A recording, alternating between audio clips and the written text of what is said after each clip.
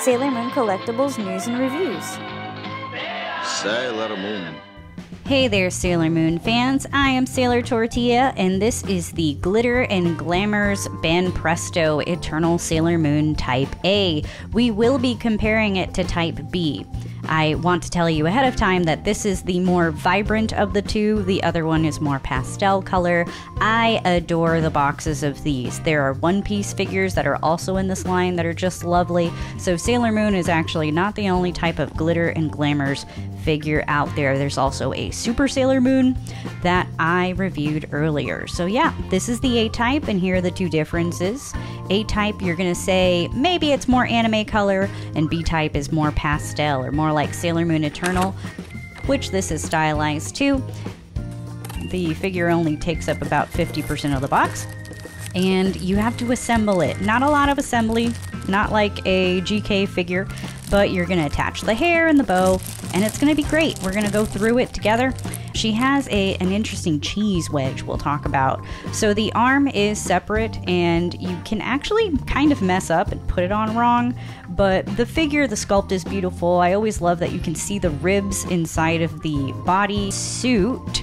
And yep, this is how she's supposed to be reaching out to you very lovingly, just like Sailor Moon does. And this is the cheese wedge. Why am I calling it the cheese wedge? Well, on the last figure it was yellow and it was disgusting and it was horrible. So it's a little better now that it's white, but I wish it was clear. Kind of an interesting stand there. Usually there's a circular base. Here's her first hair tendril. It has a specific shape, so you'll know which hair piece goes on which side. Mine are a little funny.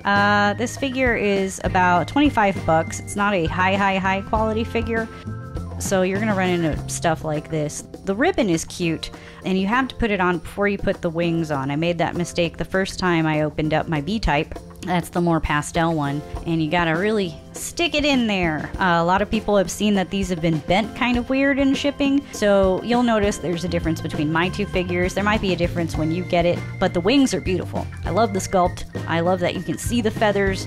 It's a cool difference from what we're used to with Sailor Moon Stars, and even Sailor Moon Eternal. I don't think it really realized this individual feather type design. So the wing on the right side kind of doesn't fit all the way. It's the same thing on my B-type figure. It's just one of those funny things, but she is cute. I love the colors. It could be a little more red, but I know that this is Sailor Moon Eternal style. Eternal Sailor Moon, that's a tongue twister, but it's stylized to the movie that's on Netflix. And the movie that's on Netflix is extremely bright, and it is a lot more pink than it is red like in the classic anime. So that's why you're seeing this hot pink and not the classic navy blue and red combination. So here are the two boxes. They look very similar, but they do contain pictures of the different types. You see that the B-type has more pastel pink, and I don't want to call that yellow neon, but it looks a little more neon here in video. So here she is. That's the B-type just popping in to say hello. These figures are gorgeous. I don't know if I've really gotten into talking about how much I love them. Oh yeah, that's a thing. These could actually potentially stand on their own without the stand.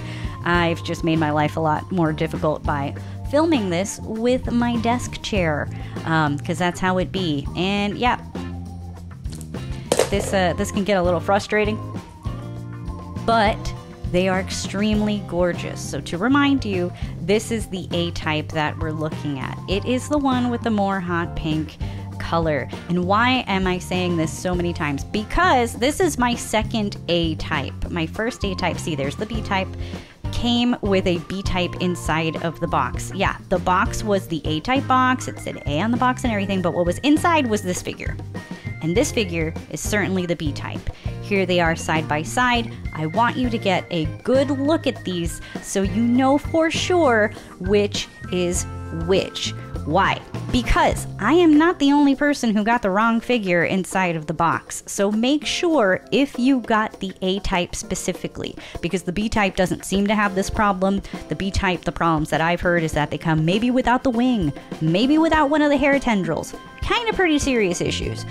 But with the A-type, you might get that pastel-y B-type in the box. So watch out, be careful. I think the hair has a little more green quality to it. The best way I can tell you to figure out which one you're looking at is look at the ribbon and look at the pink on the skirt.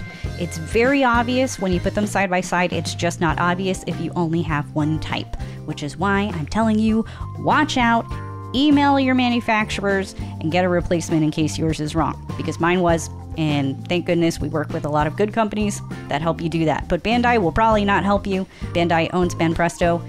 If you're missing pieces inside of the box, the return may be more problematic, especially if you have a Japanese release.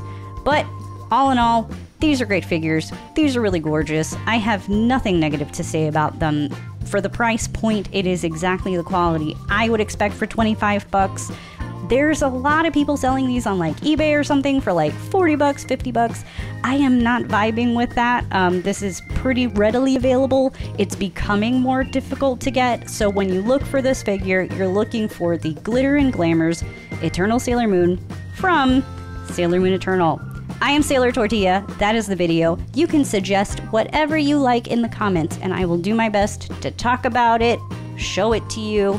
I just like talking about Sailor Moon. Thanks for coming. Bye-bye. Oh yeah, and here's some more footage, because why not? Okay. Yep. Doing a little shimmy, side to side. That's cool too.